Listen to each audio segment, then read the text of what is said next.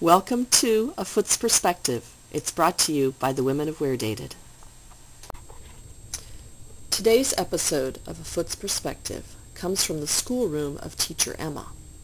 I mustn't speak too loud or I'll disturb the class and incur Teacher Emma's disapproval. What's very interesting to me is to see what happens in Teacher Emma's classroom. We go over here and you can see that quite a few of the students are sleeping because for some it's nap time. And they all sleep on their very own piece of carpet. But in another section, you might see that class is actually taking place. And that's where Teacher Emma is demonstrating work. You can see that everyone is paying very close attention.